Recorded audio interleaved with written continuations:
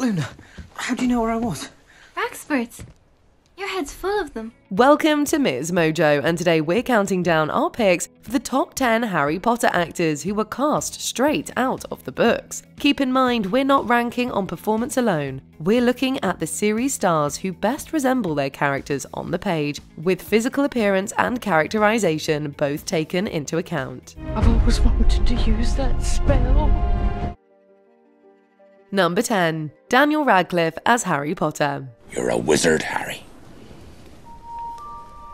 I'm a what? You never quite know how it's going to pan out when you cast for child roles, especially when they're the lead. But safe to say, it's hard to imagine anyone else playing Harry Potter these days. Really? Hey, she's only interested in you because she thinks you're the chosen one. But I am the chosen one. Okay, sorry.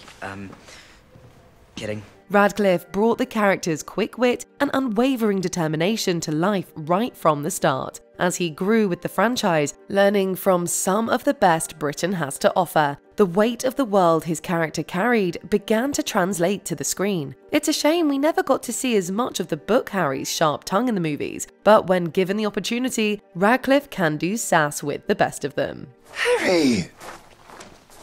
Sir, it's nearly nightfall. Surely you realise I can't allow you to go roaming the grounds by yourself. Well, then by all means come along, sir. Number 9. Ralph Fiennes as Voldemort. It was foolish of you to come here tonight, Tom. The orders are on their way. By which time I shall be gone. And you shall be dead. Few can argue against Voldemort's rebirth in Goblet of Fire being a visual triumph. Pale, white, with a skull-like face and slitted nostrils, the Dark Lord is born again exactly as described on the page. Astonishing what a few drops of your blood will do. Pick up your wand, Potter! Aside from the red eyes, which were supposed to have cat-like pupils, everything is pretty spot on. Add actor Ralph Fiennes to the mix, and you have the ice-cold delivery to match. He absolutely threw himself into this iconic role, trading wailed outbursts and whispered threats that always keep us on our toes. Don't you turn your back on me, Harry Potter! I want you to look at me when I kill you! I want to see the light leave your eyes! Number 8. James and Oliver Phelps as Fred and George Weasley. George, if you will. I solemnly swear that I am up to no good. Though Julie Walters adds weight and warmth to Molly, we're giving the title of Best Adapted Weasleys to the twins. Fred, you next. He's not Fred, I am. Honestly, woman, you call yourself our mother. Oh, I'm sorry, George.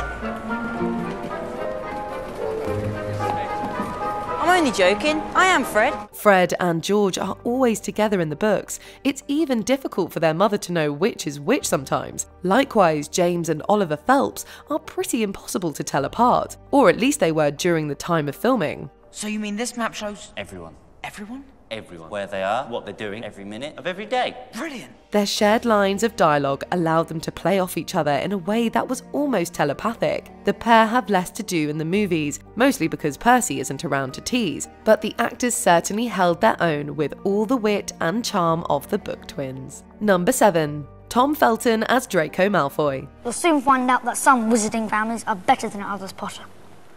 You don't want to go making friends with the wrong sort.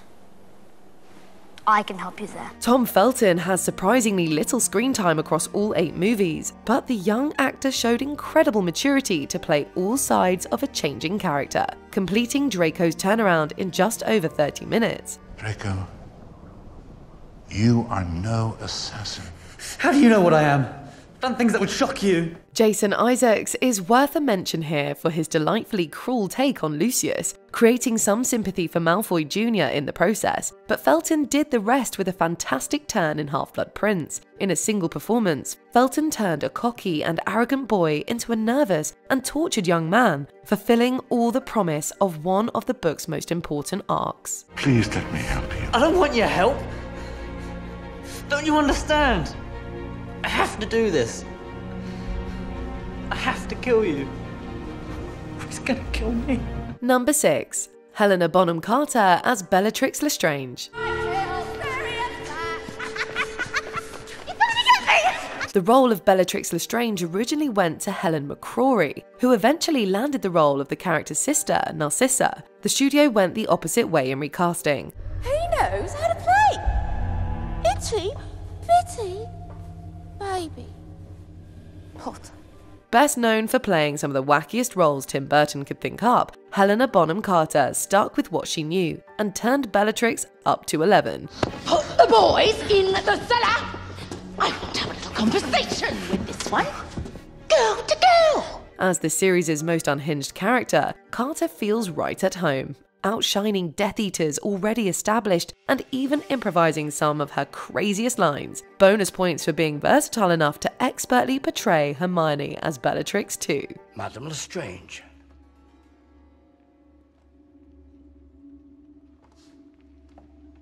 I don't like to be kept waiting. Number 5. Evanna Lynch as Luna Lovegood. What an interesting necklace. It's a charm, actually. Keeps away the narwhals. Already a fan of the books, Evanna Lynch identified with the quirky, non-judgmental Luna Lovegood right from her debut. Before even being cast, she had become pen pals with J.K. Rowling after first writing to her publisher. The author offered advice and even the details of the casting agent, but Lynch landed her dream role on merit, beating out over 15,000 other girls to win the part. You're not going mad.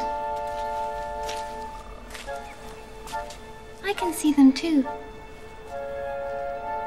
You're just as sane as I am. In the words of producer David Heyman, the others could play Luna. Evanna Lynch is Luna. Rowling even began writing book Luna with Lynch in mind. Talk about perfect fit. The things we lose have a way of coming back to us in the end.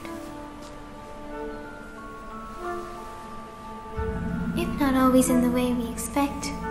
Number 4. Maggie Smith as Minerva McGonagall. That was bloody brilliant. Oh, thank you for that assessment, Mr. Weasley.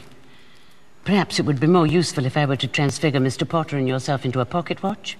That way one of you might be on time. A universally beloved character, so much of Professor McGonagall's appeal is in the respect she shares with the title hero. Their bond is made obvious a few different times in the novels, like when it took McGonagall being severely disrespected for Harry to perfect the Cruciatus Curse. Do what you have to do. I'll secure the castle.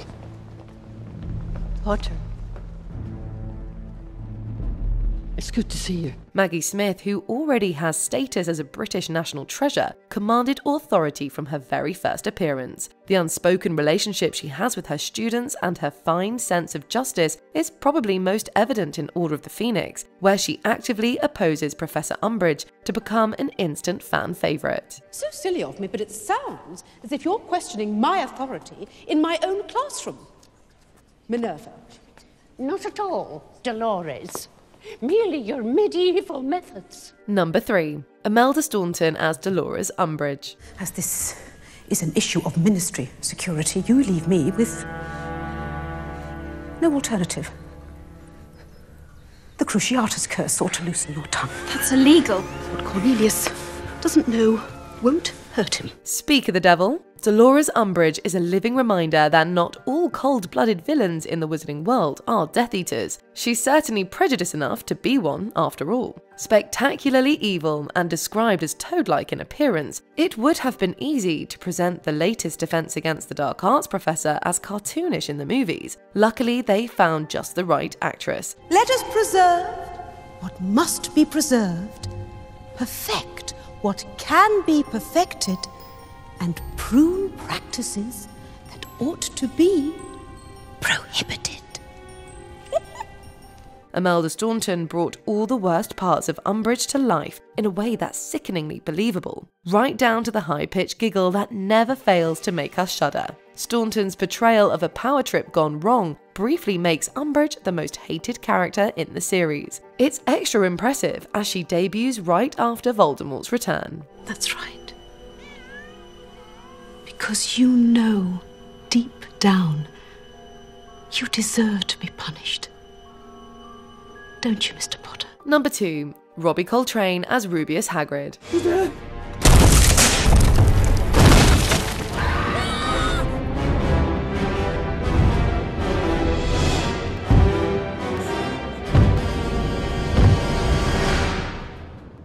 Sorry Sorry about that. The importance of Robbie Coltrane's performance cannot be understated. He was the first and preferred actor Rowling had in mind for the role of Hagrid. From his first appearance on the page, Hagrid starts as physically intimidating, lands on clumsy and comical, and soon after becomes the story's emotional heartbeat. There's no Hogwarts without you, Hagrid. Playing a character out of place in the familiar Muggle world, but a reliable guide into the wizarding world, Coltrane had big boots to fill. Pun very much intended. The late actor ticked every box, from his tangled beard, thick West Country accent, to our desire for him to wrap us in a big hug. What am I doing my first day? Brilliant, Professor. Before we unveil our top pick, here are a few honourable mentions. Emma Thompson as Sybil Trelawney. Thompson adds layers of sincerity to an old fraud. The truth lies bedded like a sentence deep within a book, waiting to be read. But first, you must broaden your minds. First, you must look beyond. Timothy Spall as Peter Pettigrew. A fittingly creepy performance right down to the fur-like hair. Harry, James wouldn't have wanted me killed. Oh, Dad would spare me. He was showing me mercy. Kenneth Branagh as Gilderoy Lockhart. We would love to have seen an Order of the Phoenix reappearance. Order of Merlin, 3rd class. Honorary member of the Dark Force Defense League and 5-times winner of Witch Weekly's Most Charming Smile Award. But I don't talk about that. Richard Harris as Albus Dumbledore. A calmer, more book-accurate Dumbledore. That is one of my more brilliant ideas. And between you and me, that is saying something. Gary Oldman as Sirius Black. No one else could have embodied that charm and daredevil attitude. What's life without a little risk? I don't want to see you get shut back in Azkaban. Oh, don't worry about me. Before we continue, be sure to subscribe to our channel and ring the bell to get notified about our latest videos. You have the option to be notified for occasional videos or all of them. If you're on your phone, make sure you go into your settings and switch on notifications. Number 1. Alan Rickman as Severus Snape. Understandable. Over the years, I've played my part well. So well, I've deceived one of the greatest wizards of all time. Severus Snape may be younger in the books, but we don't dock points for aging up if Alan Rickman is involved. Not many actors can pull off such a complex character, but Rickman had us guessing in every one of his slow-talking scenes. I can teach you how to bewitch the mind and ensnare the senses. I can tell you how to bottle fame, brew glory, and even put a stopper in death. The die-hard baddie looked right at home in all black, but where he best captured the potions master was in his performance. It's well known that Rickman knew the character's backstory all along, and he played to the inner conflict we just don't see on the page. Whether Snape is truly redeemed is up for debate, but the best adapted Harry Potter character? Always. No one can I should never reveal the best of you, sir. Your word. Who did we miss? And which Harry Potter actors are least like their book characters? MsMojo asked calmly. Harry, did you put your name in that goblet of fire? No, sir. You asked one of the oldest students to do it for you? No, sir. You're absolutely sure? Yes, sir. Do you agree with our picks? Check out this other recent clip from MsMojo. And be sure to subscribe and ring the bell to be notified about our latest videos.